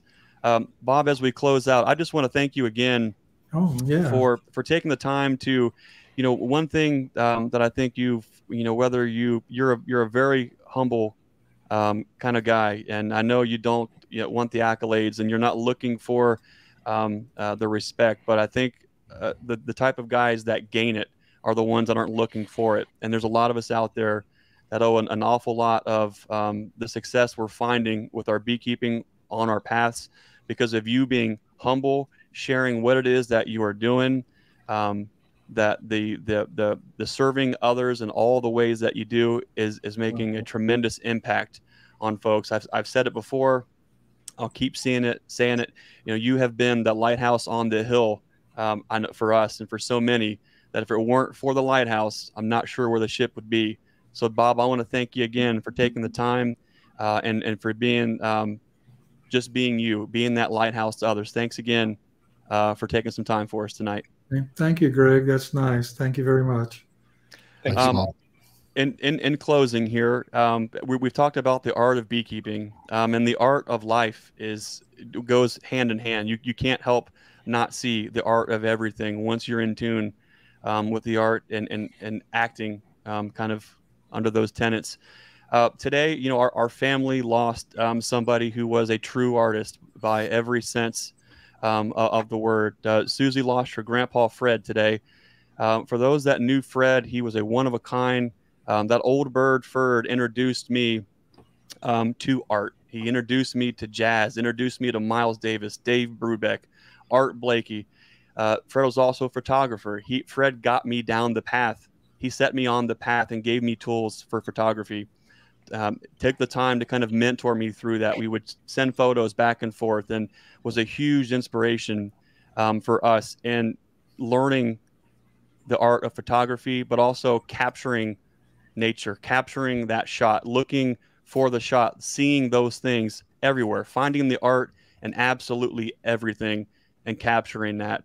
And I owe that to Fred Bishop. Fred passed on today. Fred, like I said, was a huge influence. When I think of Fred, I think of one particular song. And as an homage to Fred, I want to dedicate tonight's talk, The Art of Beekeeping, to Fred Bishop. And Brian, if you would, I want you to spin that track for old Fred. Old Fred, take 5.